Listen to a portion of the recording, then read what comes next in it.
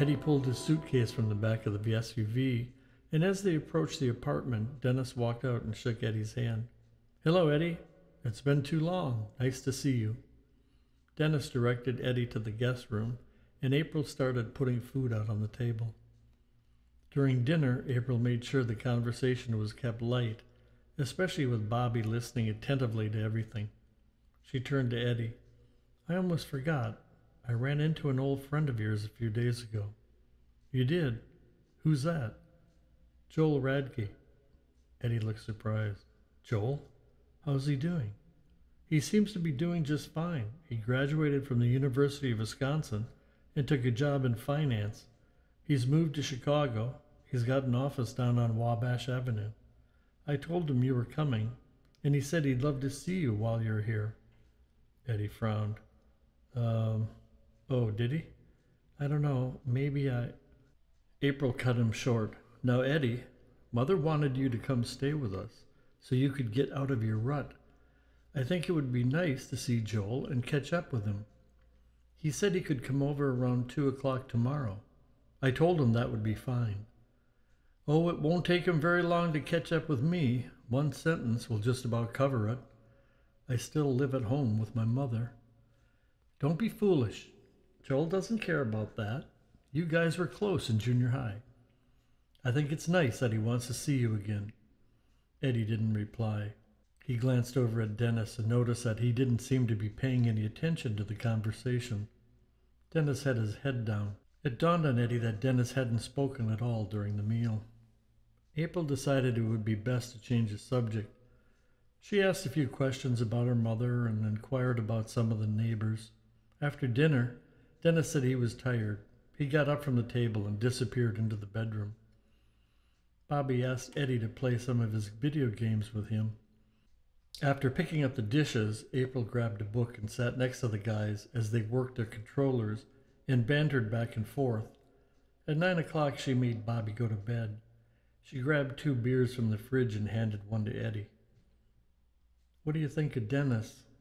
Eddie took a sip and thought for a while. "Like you said in the car, he seems like a different person. Something's bothering him. Is he getting any help from the VA?" "Yes, he signed up for counseling after I got on his case, but I don't see anything changing. He's really got me worried." She took a sip from her drink. "Don't say anything to Mom. She's got enough to worry about." Immediately she regretted what she had said. Eddie looked over at her and smiled. "You got that right." "I'm sorry, Eddie. It's just that with Dennis coming back." "Don't worry. We both know what the situation is. Look, maybe tomorrow I could talk to him. We were close, before he went overseas. I'd like that. He needs to be around someone who knew what he was like before."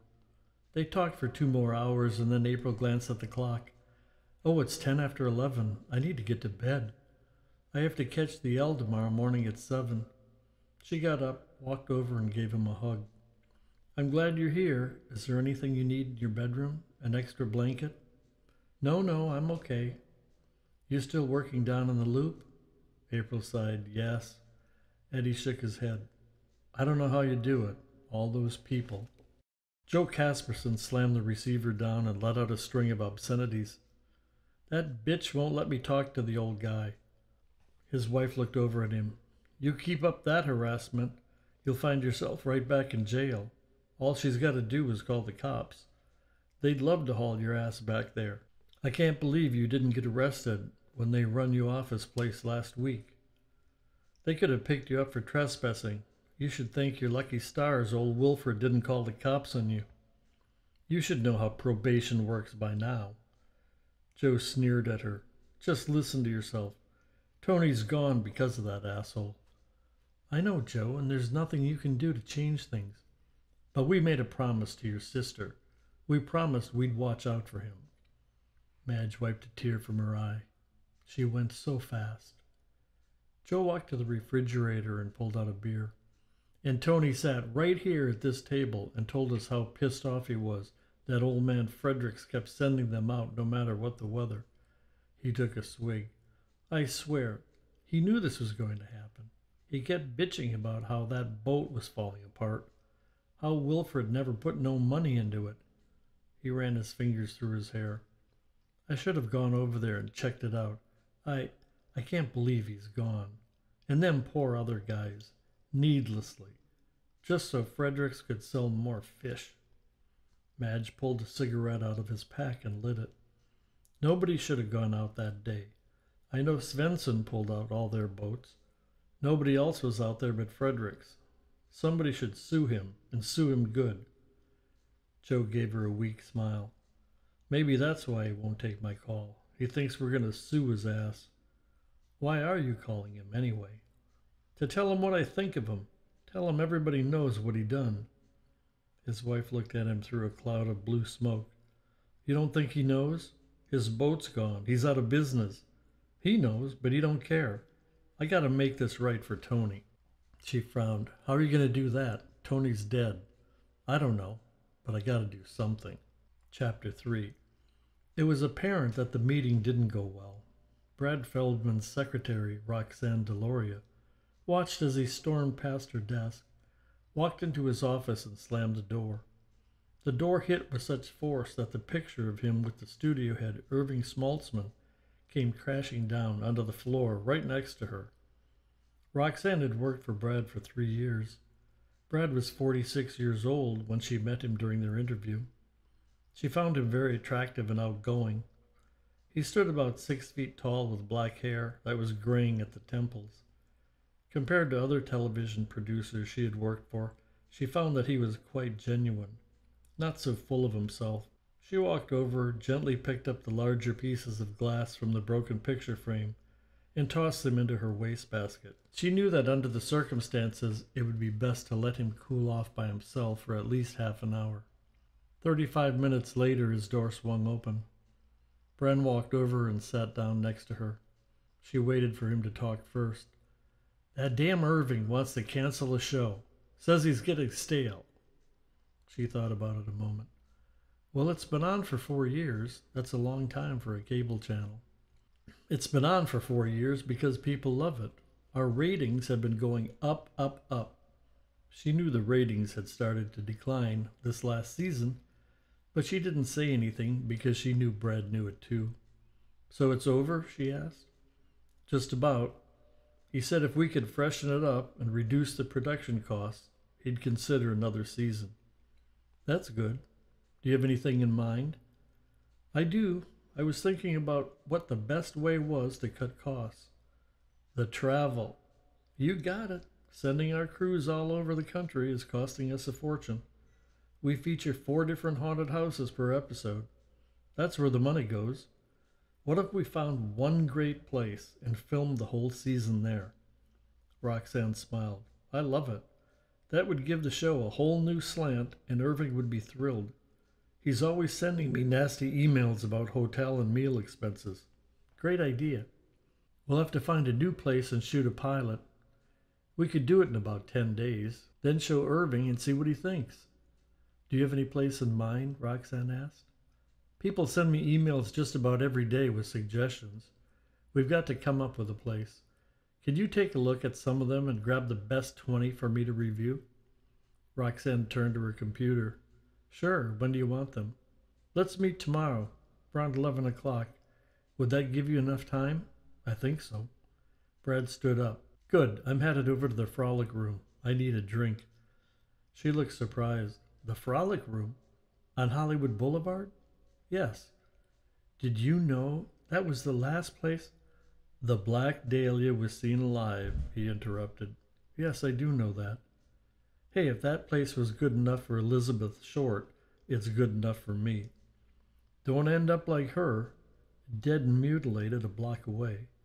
We've got enough legends around here. We don't need another one. The next morning, Brad's head felt like it was twice its size. Even the smell of coffee, a fragrance he normally loved, was enough to almost trigger an episode of the Dry Heaves. He stood in the shower for 20 minutes and let steaming hot water pour over him. He thought this part of his life was behind him. After all, he'd been married 7 years and had 2 kids. It had been quite a shock when they moved out. That first night when he came home to an empty house, he thought they'd been robbed. Then he found the note. He knew things had not been going great for the last year, but he blamed that on his hectic travel schedule. He remembered how his wife had given him those ultimatums. First, he had never thought they were actually ultimatums. And secondly, there was really nothing he could do about it. The job dictated that he travel every week. She didn't seem to mind the money he was pulling in. Brad stumbled out of the shower, dried off, and hurriedly got dressed. When he walked into the office, Roxanne looked up and did a double take. "Oh, so it's Mr. Blackdalia. Looks like someone did a number on you." "He did. The bartender. He should have cut me way off before he did." "Tell me you didn't drive home from there," Roxanne said with a look of concern. "No, they called a cab. That's how I got here today. You're going to have to drive me over there at lunch so I can pick up my car." "Oh, great. Maybe we can have a triple martini lunch like they do in the Mad Men." Brad rolled his eyes. Just the thought of more alcohol was enough to make him sick. "Stop. I'm going into my office. Wake me up when you've finished with that list." At 11:15, Roxanne knocked softly on his door and pushed it open. He was sleeping with his head on the desk. She walked over, pulled out a chair, and coughed discreetly. He rolled open one eye and slowly sat up. "I know it's none of my business," she said, "but you really need to get back with your wife. This new single life is going to put you into an early grave." He sat up and slowly massaged his temples. "Tell me about it." "It's not that I haven't been trying. Most of the time, she won't even take my calls." "Keep trying. You need to get back to a stable life." She was about to say, "You're getting too old for this," but changed her mind. He headed toward the door. "I need to wash my face. I'll be right back." When Brad returned, he looked a little more awake. "Before we look at the houses, I want you to write down this name." She flipped open her notebook. "Okay. Dr. Hilton." "Who's he?" Roxanne asked. "He's not a he, he's a she." "Oh, sorry. Who's she?" "Someone I completely forgot about. But last night at the bar, I was talking with some of my friends about how we could change the show, and one of them started talking about her. She was all the rage in, I'm not sure, the late 60s, the mid 70s, I think. When he mentioned her name, I sort of remembered her. That was before my time, but I've seen her on reruns of some of those old talk shows. She was quite the character. She taught parapsychology at Duke for a while. See if you can find her." Roxanne thought for a moment. If she was popular in the 60s, she's probably dead by now. "Oh, I hope not. Just see if you can find her." "What's her first name?" Brad thought for a moment. "Claudia, Carol, I don't remember. Something like that. Everyone called her Dr. Hilton." He turned to the folder she had placed on his desk. "Okay, what have you got?" "I went over everything you sent me. The folder is really thick. I reread all of the possibilities and pulled the top 10. I thought we'd start with those. If you don't like any of them, I've got 100 more we can look at. I can't believe there's so many haunted houses out there." "Oh, I bet 90% of them are just people trying to make a buck. Probably nothing ever happened in most of them. Do you have them in order from the best to the worst?" "I do." Brad smiled. "I know how you work. Okay, let's start with number 10 and work our way up." An hour later, they were both standing up at Brad's desk, surrounded by papers. "Looks like we're down to 2. Which one do you like the best?" Roxanne pointed to a paper and said, "I like this one." He smiled and looked over at her. "Why?" "How can you not like it? It's in New Orleans. The place looks very Southern Gothic. I like the moss hanging from the trees and the old wrought iron on the balconies. I don't know. It just looks haunted to me." Brad nodded. "I agree with everything you said. It looks perfect, but one thing bothers me." "What's that?" "New Orleans has been done to death. It's what people expect. They've seen countless shows about hauntings in New Orleans. It's old. Remember? Irving said he wanted something fresh." "Okay, I can't argue with that." She picked up the last paper. "To tell you the truth, I don't even know where this house is." He glanced over the page. "It's in Michigan." "Let's look it up," she said, sitting down at his computer. Are you sure it's in Michigan?" Looks like it should be part of Wisconsin. Let's look at the satellite view. Roxanne bent down and looked at the computer screen. Are you kidding? Looks like there's a bunch of nothing there. Look at all those trees. There's nothing but woods. She turned to him.